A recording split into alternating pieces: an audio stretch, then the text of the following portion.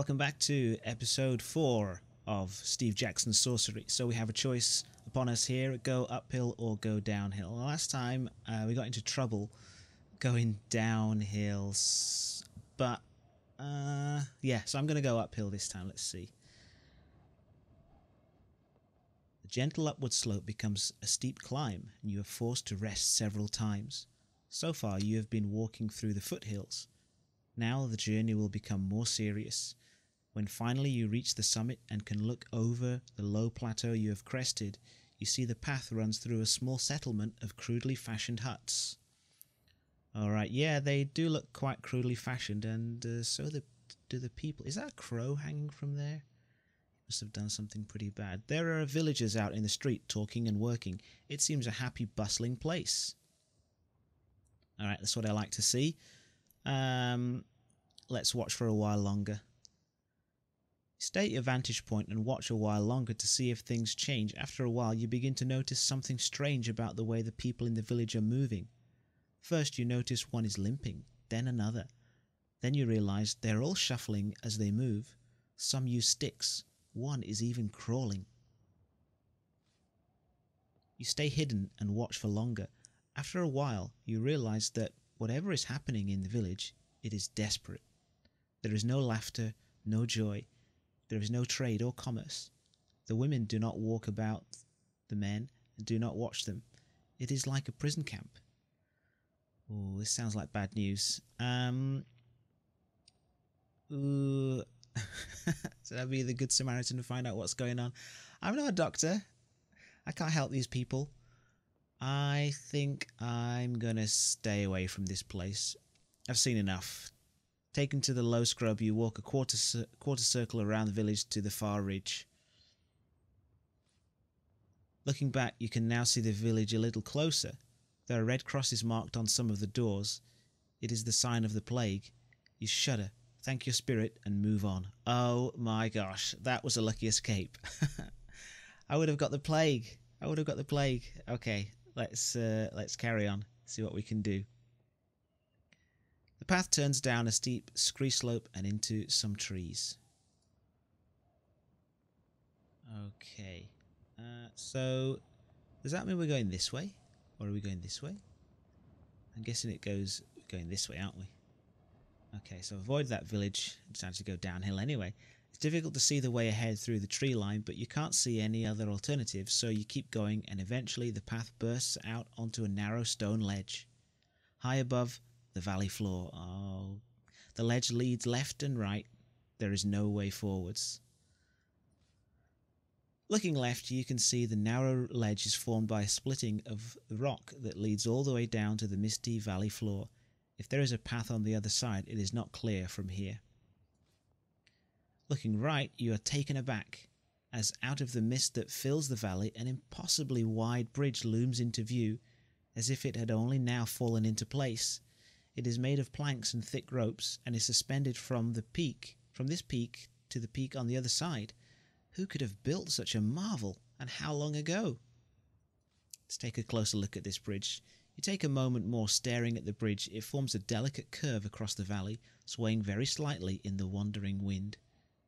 But the more you look, the more it seems too perfect. Could such a bridge possibly exist, or is it mere illusion to trick the incautious traveller? Okay, well, we've got 13 of 16 stamina. Perching on the edge of the stone outcrop, you eat a quantity of your cheese and bread and feel a little better for it. Then it is time to move on. Getting to your feet once more, you take a moment to find your balance before moving on. One slip here and you'll fall a long way down. Okay. Too perfect. This bridge seems too perfect. Into the valley. The bridge seems untrustworthy. Should anything happen while you are halfway across it, there would be no escape but the last, most final kind. Better to walk. You make your way along the stone ledge. The angle is steep and it's hard going not to stumble. At the valley floor is a dried up river, covered in worn stones, honed by water that is now long gone. Small caves open in the rock face nearby, with rusted machinery and abandoned outside. There was mining here once, but it must have been a long time ago. A wider track made for carts carrying ore leads up the far slope. You approach the mine entrance. A wet wind greets you from the depths. The mine shaft must lead somewhere, but it is pitch dark. There are no torches, and you do not have any light of your own. I am not going to go inside a dark mine with no light. Your breath is short and your heart is hammering as you pause halfway up the valley slope. A small wooden hut is opposite, set a little way back from the path. Let's look at it first. You stop to watch the hut, dropping behind a bush out of sight as you do. After a few minutes you see a troll emerge, ducking to get through the tiny frame of the building. He is clearly guarding something around here, perhaps a mine, or perhaps he was stationed here long ago to guard a city that has now crumbled to ruin. Wait and see what he does. I've got to be cautious here. I've hardly any stuff. I've got no real attributes or equipment going for me here. I've got to be cautious. The creature stands outside the hut for a few minutes, looking this way and that, his colossal head turning with the speed and dexterity of a mill wheel. Then he stomps away around the curve of the hill. You probably have a few minutes before he reappears. Yeah, come on, let's have some adventure. You seize the opportunity to race over to the hut to see what you can pilfer. Inside you find it is a barren shack. There is a low oak table in the centre and no windows. There is no door. A pile of blankets in one corner is the only nicety. You lift the corner of a blanket with the tip of your sword, and hidden away you find 3 gold pieces, most likely the troll's pay for the entire year. Leave it. You leave the money. The creature is only trying to survive in the world after all. The creature will be back any moment. You should go. Let's get out of here. You've been here long enough. Quickly you turn and hurry away, just in time to see the troll returning from its patrol around the edge of the hill. It hasn't seen you and is too stupid to notice anything you might have moved or left out of place. It moves to enter its hut. I think I should have nicked that gold, shouldn't I? I've got to play this a bit more mercenary here. Okay, go back to face. No, slip away. With the troll out of sight, you hurry away along the path, not pausing again until the hut is far out of sight. Let's keep on going. There'll be time for fighting at some point, I'm sure. Another hour passes as you finish the climb. With the sun starting to hang heavy in the sky, you reach the top and meet with the other end of the rope bridge. From this side it seems perfectly safe. Perhaps you were unwise not to take it. You continue on down the slope as evening draws in. Oh dear. Some way down the hill you stop for a rest and sit on a boulder to survey what lies ahead. The path leads downwards, and at its foot, cradled between 3 peaks, is a village, and quite a large one at that. Behind you, the sun is falling rapidly into the hills. It will be night soon. Your heart swells. A village might mean a chance to restock on provisions. You hop down from the boulder and make your way forward, when an overhanging branch touches your face and you hear a lively chirping.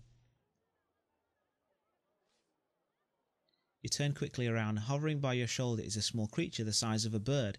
It is childlike but very thin, with green skin, and it flits around you on transparent wings. It seems friendly enough. It even lands on your shoulder, its tiny clawed toes pinching slightly.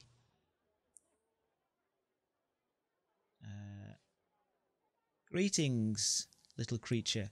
And hello to you, the creature replies, chirping. My name is Jan. Hello, Jan. NSFW picture. What are you?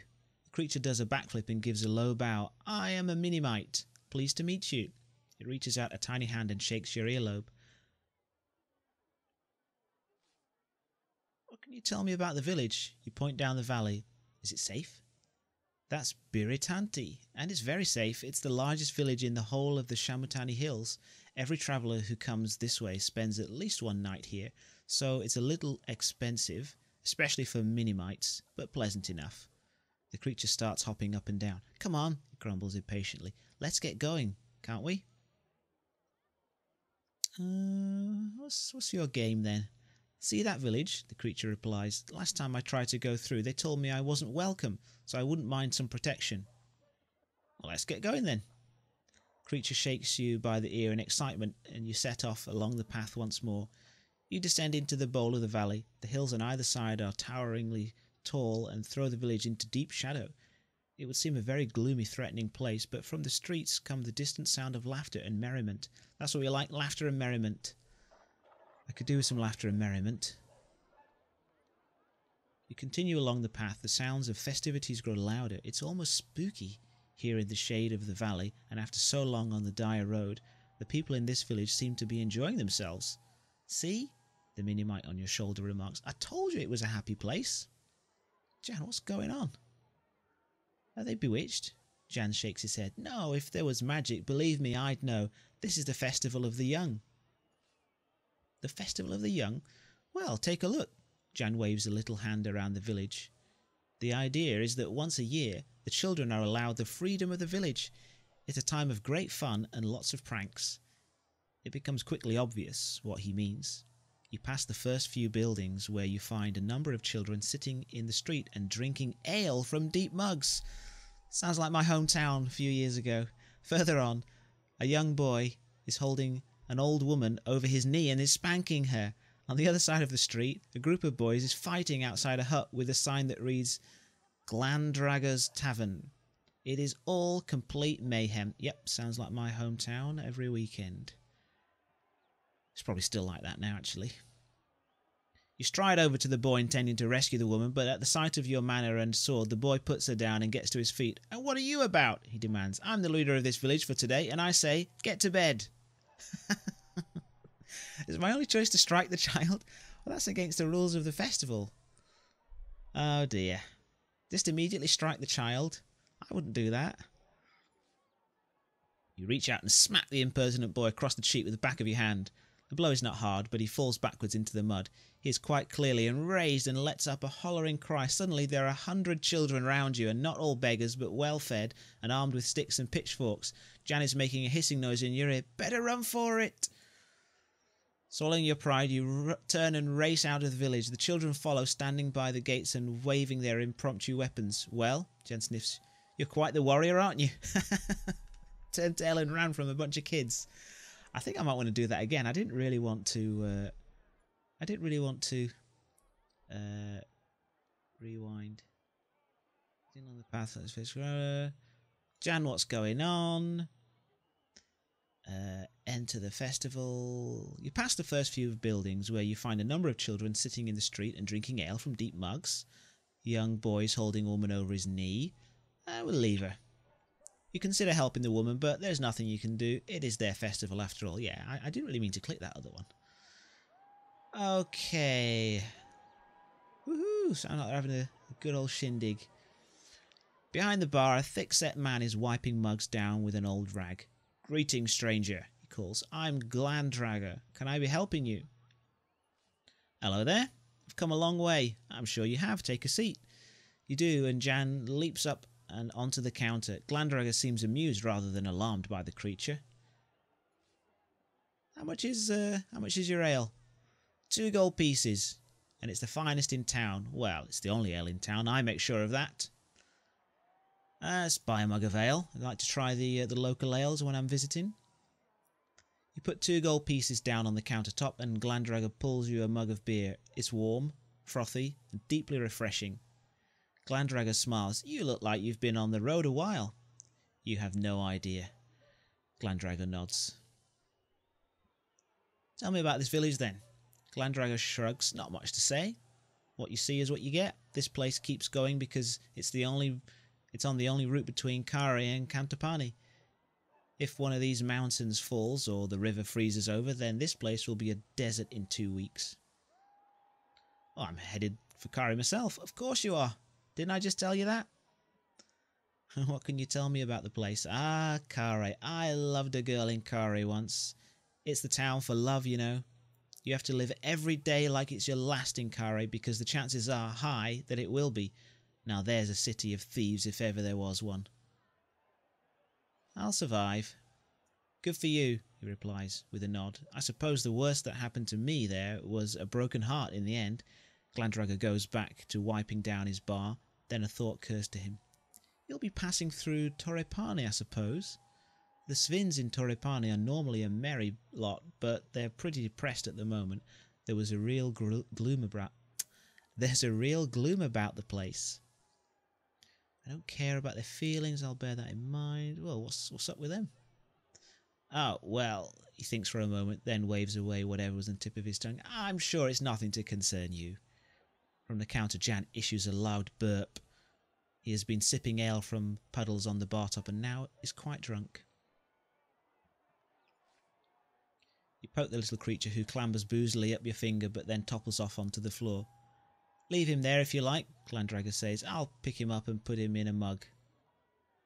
But you don't quite manage it. At the last moment, Jan rouses himself and flies wobblingly back onto your shoulder. I love you, he whispers into his ear. Okay, he's one of those drunks, is he? Further into town. Let's do some more exploring in this town. Where's the action? You head out of the tavern and turn a corner to find a group of girls standing by a signpost pointing to the Crystal Waterfall. Oh, that sounds nice. They are tripping up their elders as they pass and giggling. Stop by the group and ask them about the waterfall, but they are too distracted by Jan, whom they delight in poking, tickling and generally cooing over. After a few minutes of asking them about the waterfall, you give up and walk away. One of the girls calls, "Come back!" Another shouts, "The water is good for you!" Jan sighs, already missing the attention, but comes back to rest on your shoulder. You leave the girls to their snickering. Alright. Let's go and visit this waterfall.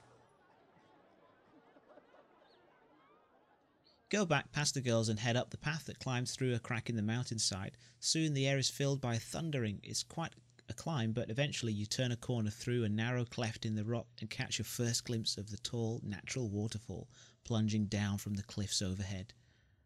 Large crystal stalactites hang down either side of the water. It is stunning. There is only one path to reach it, winding up the rock face, and it passes by a small hut where a ruffian is collecting money. Hello there, ruffian. You make your way over to the hut. Greetings, you begin. You collect a fee for the waters? I do, sneezes the ruffian. These waters cannot be so healing that he has not caught an awful flu from them. 3 gold pieces. 3 gold pieces? You shake your head. For a bath? That's too much. Yeah, it was cheaper for the beer. The waters are healing, the ruffian explains quickly. They'll do more than make you clean. Well, I'm only down 1 stamina. I'll give you 2. The ruffian considers you for a moment. He seems to be won over by your manner. Alright, 2 gold pieces, but don't tell anyone I did it. Let's go then. You hand over your coins. The ruffian pockets them quickly, scanning the path either side to make sure he hasn't been seen. I think we've been had, haven't we? We'll do him if we have. You head up the waterfall, which cascades forcefully into a deep pool. You strip off your clothes and dive into the pool, while Jan flitters through the froth. The cool water is fresh and invigorating, and you feel yourself getting rapidly better. Ooh, I've recovered that 1 stamina. Was it worth 2 gold? No, probably not. You feel a huge swell of confidence. Coming here was the best decision you have made. Wait, this water cures disease? Something about that seems terribly important. Yeah, what about those people who've got the plague? They could do with this water, couldn't they? People should be told about it. The villagers up on their lonely mountain ravaged by the plague, they should be brought here. They can be saved. But it is late already. The walk back to the plague village will lose you a day, maybe more. And with this place so close, they must know of it. Perhaps their symptoms are too serious to be healed. You must send someone else. Your mission is too important to risk. How about Jan? Can Jan go and tell them about that? You know of one good-hearted creature at least. Jan, you begin. How would you like to be a hero? The creature cocks its head to one side. Not as much as you, I'm thinking. Explain what you should do. There's a village I passed through earlier today, up a mountain top. Those villagers should be brought here to this waterfall, and I want you to do it. The creature narrows its eyes. You mean the plague village? Yes. You're trying to get rid of me. I'm used to that. I expect it, being what I am, but I'm not going anywhere. And the bratish little imp folds his tiny arms and squats down on top of your head out of sight. Well, if this village can cure plague, then I have nothing to lose going to the plague village, right? But if the village doesn't cure plague, then I'm walking into death.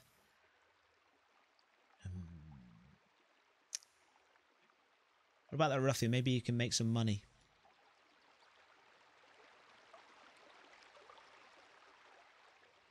Gathering your pack, you head quickly back down the path where you find the man outside his little hut. You call to him to come over and he approaches nervously. Problem with the waterfall? He asks. You shake your head. I need your help. The man begins to quietly whimper. Talk him into going. Can't make you do this, but if you do it, you'll be saving the lives of men, women and children. The man gulps, then he nods once quickly, perhaps hoping you will not see it. Good. You clap him on the shoulder and he winces. There's a village on a hilltop to the south of Biritanti. I need you to go there and lead the people to the waterfall. The plague village. You knew? If you knew, why haven't you brought them to the waterfall already? The only path to the waterfall is through Biritanti. We cannot risk the infection. There is no risk. No harm will come to you or anyone in Biritanti. Lead the sufferers by night and take them the shortest way. But Biritanti agreed. We all agreed it was too dangerous. And what if the waterfall can't cure the plague? Trust me, I know exactly what I'm doing. The man looks into your eyes. He gulps again. It's festival night. I'll wait until everyone's asleep and then I'll go. Trust me. You nod. The man agrees. I'll go and prepare for the journey, he says, and he races off into the dark. Jan is poking you in the shoulder. What's up, mate? I was just thinking, Jan says. Are you sure you can trust him? Well, it doesn't really matter. I mean, I've done what I can, haven't I? Jan rolls his eyes. So long as you feel like you've done some good, that's good enough, is it? And suddenly Jan is off your shoulder and flying a few feet away. He turns to you and folds his arms. I'm going with him to make sure he does what he said. He looks at you, expecting you to argue. Good idea. Jan sticks his tongue out at you. I don't need you to tell me that. Then he turns and, with a buzzing sound, flits away into the dark. You are alone once more. The villagers should be in safe hands, but you cannot stay to receive their thanks. It's time to find somewhere to sleep. With luck, you will reach Kharé tomorrow. Alright, let's find an inn, and then we're going to probably finish up. Well, we've done a good deed, hopefully. Well, I like to think we've done a good deed. You find the village inn, buried under a rocky overhang. The proprietor stands in the doorway, a formidable young girl armed with a baker's paddle. What do you want? She squeaks at you. I would like room and a bed. Just a bed, thanks. 5 gold pieces, she says. Plenty of travellers in Biritanti. We only want the best. 5? Good lord, I should have robbed that troll. 5 gold pieces for a bed? That's insane. The girl looks down at you with a severe expression. 4 gold pieces, she says. No discounts. It's steep and you're not so hungry anyway. Good grief.